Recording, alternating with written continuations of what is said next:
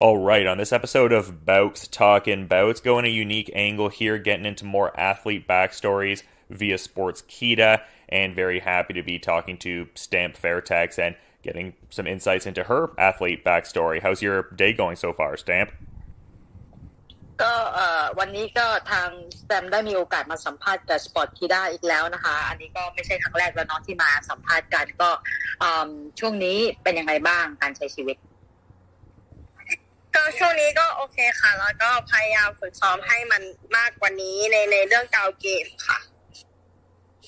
Yeah, she said like yeah, she's quite okay, quite good. Like she's try to focus on training every day as usual, especially on brow game. Yeah, very much have noticed that lately for sure, but I want to take it right back to the beginning with this backstory here. Like, what was your childhood like? What was the early upbringing and all? ก็เขาอยากจะให้แซมเล่าถึงชีวิตในวัยเด็กนิดหน่อยนะคะแบบพูดว่าแบบในวัยเด็กของแซมเป็นยังไงบ้างอะไรอย่างเงี้ยเริ่มเรียนมวยมาตั้งแต่เมื่อไหร่อะไรอย่างเงี้ยแล้วก็เข้าสู่วงการแล้วก็เริ่มแข่งขันมาจนถึงปัจจุบันเนี้ยคือพูดย้อนกลับไปนิดนึงค่ะก็คือตอนนั้นจำประมาณอายุประมาณ5 ขวบค่ะก็ช่วงนั้นเป็นช่วงที่โดนแกล้งบ่อยมากโดนเพื่อนแกล้งบ่อยมากแล้วหนูก็เลยอยากจะชกมวยเพราะว่าที่บ้านมีค่ายมวยด้วยก็เลยอยากจะชกมวยเพื่อที่จะป้องกันตัวแต่ด้วยความที่ว่าลองซ้อมมวยให้เพื่อนกลัวด้วยพ่อกับแม่ก็เลยอยากจะให้ต่อยสักไฟต์นึงค่ะก็เลยต่อยมาแล้วก็ชอบแล้วก็ถูกใจก็เลยต่อยเรื่อยมาจนถึงปัจจุบันค่ะ Okay, back to when I was a child, a little girl. I was, like in my childhood life, I know Muay Thai since a very very young, since 5 years old. Since then I am very thin and very small girl, and then I got bullied from my friends, and then I try to join Muay Thai because like in my house we have a Muay Thai camp in the house as well by my father, and since then I start to train Muay Thai just to protect myself from bullying from my friends, and then so far after I practice Muay Thai I kind of love it, and then my parents just also decide for me to start compete for just a little bit. Like the reason since then is just only like to make my friends like scared of me. For them to don't bully me. But after I try just once, I kind of fell in love with Muay Thai, and then since then till now, it's become my career. Yeah, it seems like Muay Thai was a very important fixture early on there. Were there any other early interests for you in your hometown growing up, or was it always very much the interests were martial arts related? ก็นอกจากมวยไทยเนี่ยคือแซมมีความหลงใหลมีความชื่นชอบอะไรอื่นๆบ้างไหมในชีวิตวัยเด็กหรือว่าแบบโฟกัสแต่มวยไทยอย่างเดียวเลยตั้งแต่แบบเลิกเรียนเสร็จไปมวยไทยเลยในตอนเด็กมีกีฬาไม่มากค่ะที่หนูรู้จักก็ส่วนมากก็มีแค่มวยไทยเพราะว่าที่บ้านเป็นค่ายมวยก็เลยรู้จักแค่มวยไทยเท่านั้นค่ะ Well, in my childhood, actually, like I focus more on Muay Thai because, like when I was very young, there are not a lot of sports or activities, and also because of we have a Muay Thai camps in my house as well. So like when I wake up, I already see like the gyms, so that's why that's the only thing that I can see. And I'm kind of wondering, because obviously the bullying was mentioned in the context of why the Muay Thai was, the move there. But like, was there a moment where there was that deep emotional connection with martial arts? Is there like a first memory of like realizing like, hey, this is becoming like a deep sort of passion of mine? Like, was there that kind of moment that she had distinctly? ก็เขาอยากทราบว่าทำไมมวยไทยเนี่ยถึงทำให้แซมแบบรู้สึกหลงไหลในการในศิลปะการต่อสู้ขึ้นมาแล้วก็นำแบบมวยไทยเนี่ยมาเป็นอาชีพจนถึงปัจจุบันอะไรเงี้ยจุดตรงไหนที่ทำให้ แซมรู้สึกว่าเฮ้ยมวยไทยนี่แหละคือที่สามารถจะเขาเรียกว่าอะไรหล่อเลี้ยงชีวิตของเราได้จนมาถึงปัจจุบันแล้วก็หล่อเลี้ยงแบบครอบครัวของเราได้จุดที่คิดว่าชอบเลยก็คือจุดที่ได้เงินอย่างแรกแล้วก็จุดที่ชอบมากๆคือเป็นจุดที่หลายๆคนรู้จักเราทำให้มวยไทยทำให้เรามีแฟนคลับเป็นของตัวเองค่ะ Okay, to be honest, at first, like after like I fight with Muay Thai, yeah, of course I received like money or bonus after the fight whenever that I win, right? This is like when I was childhood, like like it's kind of like a happy moment that I can get some money from the fight when I was very young. That's the first motivation. Secondly, when I start Muay Thai, like it's kind of like when I win more and more,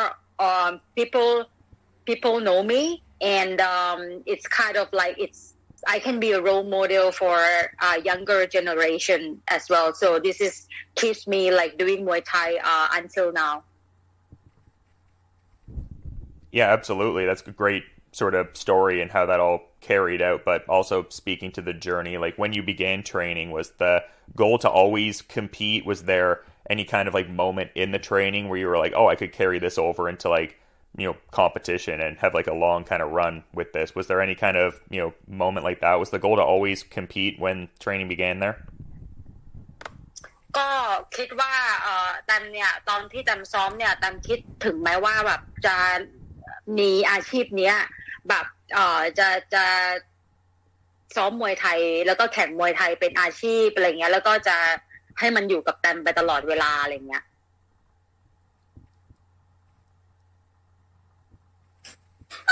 แตมไม่คิดค่ะเพราะว่าแตมรู้ในร่างกายของแตมว่าเป็นนักมวยหญิงไม่สามารถที่จะต่อยมวยได้ตลอดชีวิตซึ่งแตมถึงเรียนเพื่อที่จะอาวุธเพื่อที่จะไปทำงานด้วยไม่ใช่แค่ชกมวยแล้วแตมก็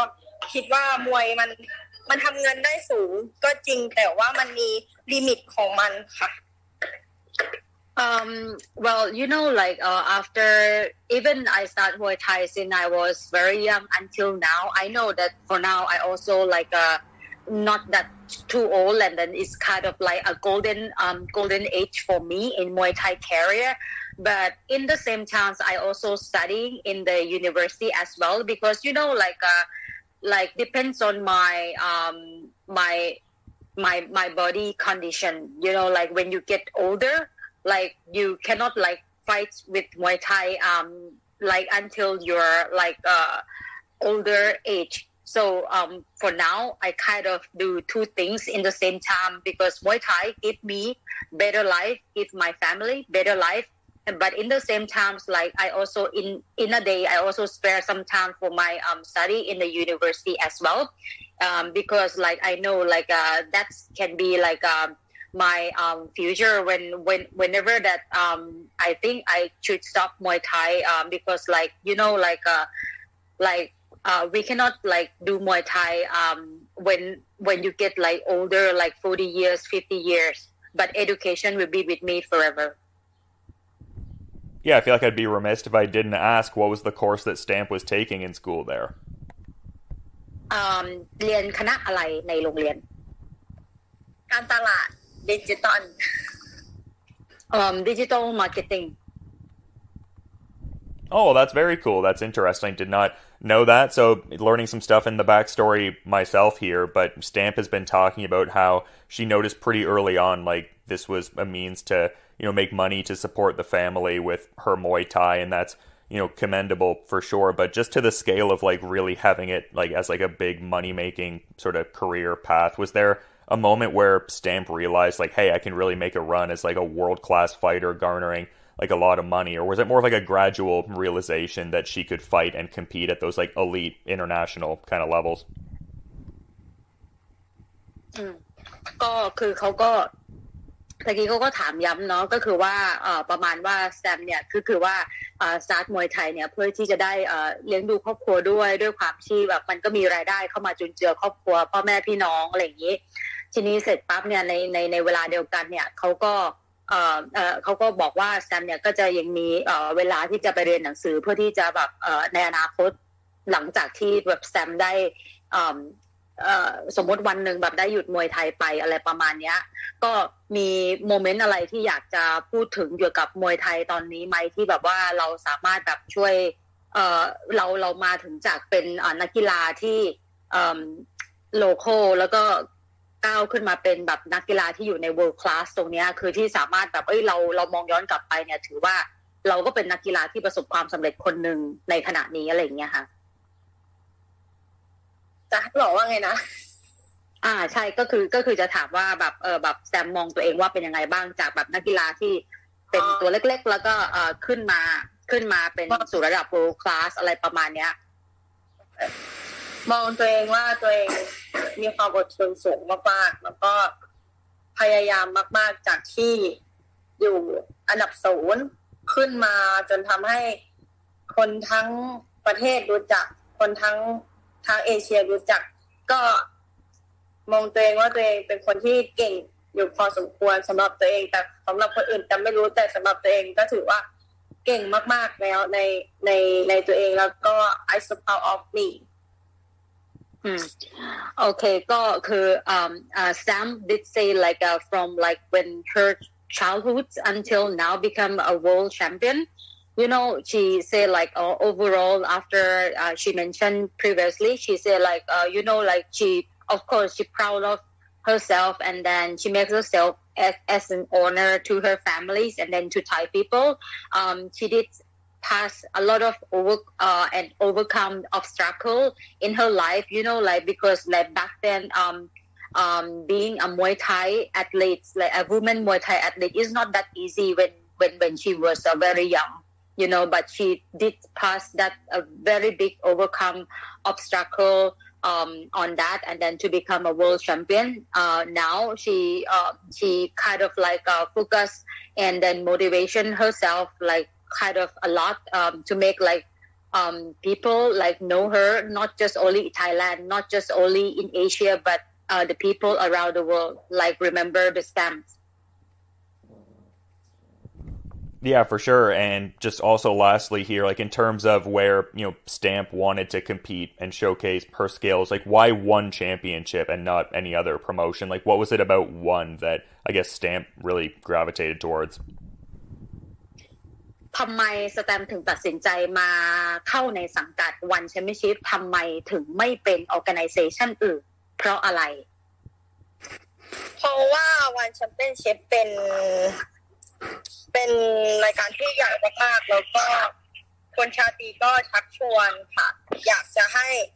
คนไทยเข้าไปในรายการ One Championship ด้วยแล้วก็หนูมองว่า One Championship สามารถทำให้หลายๆคนรู้จักหนูได้เร็ว Well because like One Championship it's not just a local competition it's not a local stage but it's a global stage which based in Asia and then like and founder from Thai as well คุณชาตรีสิทธิ์ยอดธง and then also like I get a chance to compete in One Warrior series since then and then so they are asking me to join One Warrior series and then I get a chance I win that fight and then I become to a One Championship athletes stage since then and like it's the biggest martial arts competition in Asia which is like people around the world know One Championship so I can represent Thailand and then my root of Thai people and my root of Muay Thai to the world this is what this is the reason why I joined One Championship Well, a very powerful thing to be able to do that, no doubt. But, Stamp's been really great with her time, and I appreciate both of you for, making the time and being of such great assistance and everything. But just, to that point and being mindful of Stamp's schedule, is there anything she might want to add as a parting thought as we're wrapping up? ก็ขอบคุณมากที่แซมให้เวลามาสัมภาษณ์ในวันนี้เนาะขนาดยุ่งอยู่ กำลังนั่งกินข้าวอยู่แล้วก็อยากถามแซมว่าแซมมีอะไรอยากจะฝากถึงเพื่อนๆมีอะไรอยากจะฝากทิ้งท้ายไหมเอ่ยเออหนูก็อยากจะฝากบอกแฟนๆค่ะทุกคนให้กำลังใจหนูต่อไปแล้วก็หนูจะทำให้เต็มที่แล้วก็พัฒนาตัวเองให้ดีกว่าเดิมค่ะ Well, this is the message to all of the fans around the world. Please support STEM Fairtex forever. I will keep improving myself nonstop. I try to improve myself every day that I train. So just be with me, and then I will not let you down. A great parting thought to end off for sure. And just to reiterate, thanks to both of you for, all your help today and taking part in this, and both of you enjoy the rest of your day. Thank you so much. ขอบคุณค่ะจ้าขอบคุณจ้าเดี๋ยวคุยกันบ๊ายบายโอเคบ๊ายบายจ้า All right, this has been Bowks Talking Bouts, and this has been your Stamp Fairtex Athlete Backstory.